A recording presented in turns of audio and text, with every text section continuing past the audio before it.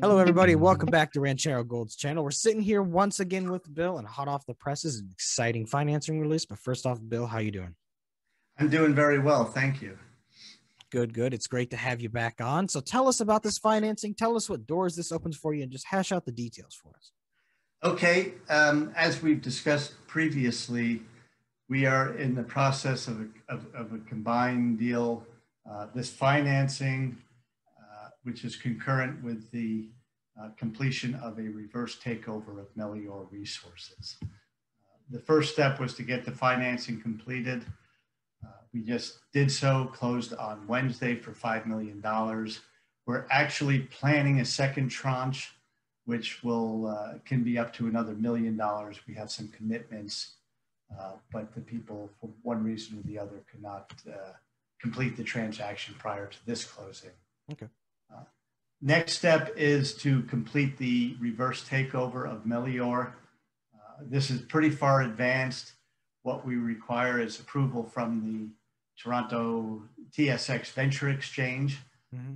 We've gone back and forth with our listing application. We're responding to their comments.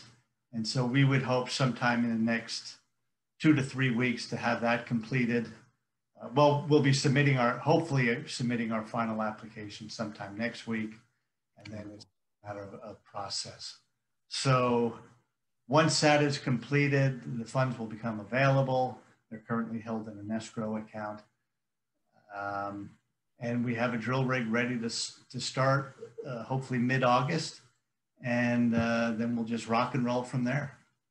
Wonderful. Yeah, it sounds like you guys are ready to get this ball rolling. Is there anything else you can tease about what's upcoming, like what the overall plan is? Sounds like you guys Yeah, just to remind folks, our project, the Santa Daniela concessions, they are located in Sonora in Mexico in the Sierra Madre Gold Belt.